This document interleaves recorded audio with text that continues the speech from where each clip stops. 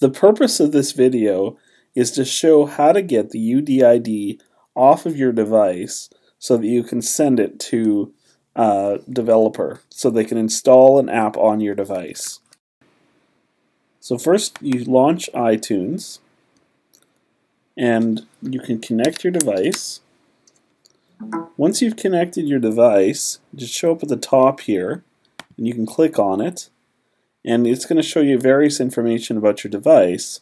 But in order to get the UDID, you got to click on the serial number, and now it's going to change to UDID. Once you do that, you can then copy the UDID by using Control-C.